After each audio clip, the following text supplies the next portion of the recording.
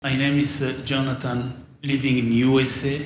The ministry is stuck, doesn't grow. The lady standing beside me is my lovely wife. I wanted you to remember that girl before this, your wife. I'm not here to disturb your marriage, but I'm here to deliver you. What you said is true. Looks like the lady I dated before starting the ministry is the one I supposed to marry. I met this one before even going to USA. Thank you, man of God. My name is Rachel. I'm married to Pastor Jonathan.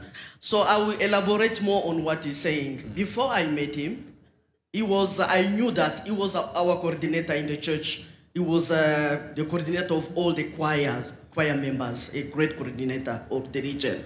So I knew that he was in relationship with a certain girl. She was also a singer. Me, I knew that he would just marry that girl. But all of a sudden, it changed and he came to me.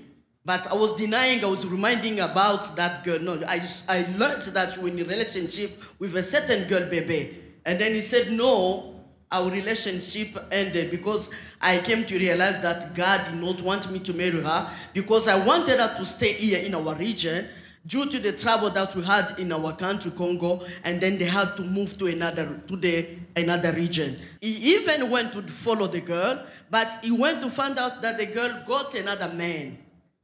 She was engaged to another man, and then he said, no, I cannot do it because you are engaged to another man. But the girl cried. She did not like that man she was engaged to in the region. She wanted my husband. But he said, no, because you are engaged to that person. I told you we need to be faithful.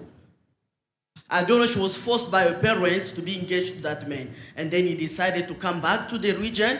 He finished his studies at university, I finished mine, and then he came to propose me, and we got married in the region, and we got the child, one child, and then we moved to Namibia. Namibia, we came to US.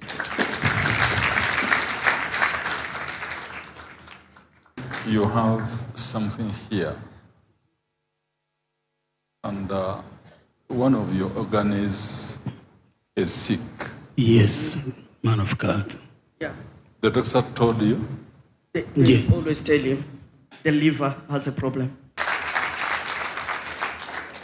Don't eat the liver again. He loves eating liver. At 15, there was a place where they used to roast the meat. When you were 15 years, you people used to go there and buy and eat from there. Yes, man of God. So that is where you started eating too much. It's true, man of God. So, yes. Even now you dream you are at that place, Bo. It is called Bo, whatever Bo. Bibondo. Bibondo. Bibondo. What he said is true, man of God. At the age of 15, we used to buy those. You dream that you have gone back to Bibondo. It's true, man of God. And they're trying to feed you with you're trying to eat. I used to see that in my dream. So what you said is, I confirm it. This is what was going to kill you. Deliver me, but I'll pray the Lord will not allow you to go until you are 86. Amen. Bibondo.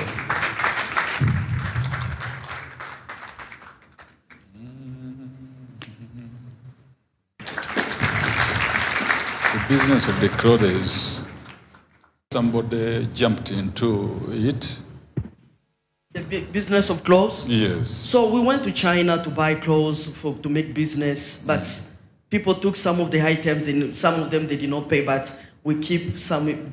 They are in the house, we don't sell them, they are there. It was a younger girl. Yeah, thank you. Who jumped into your business to fail you. That is what the business did not go. Yes. Move forward. She did not come as a worker.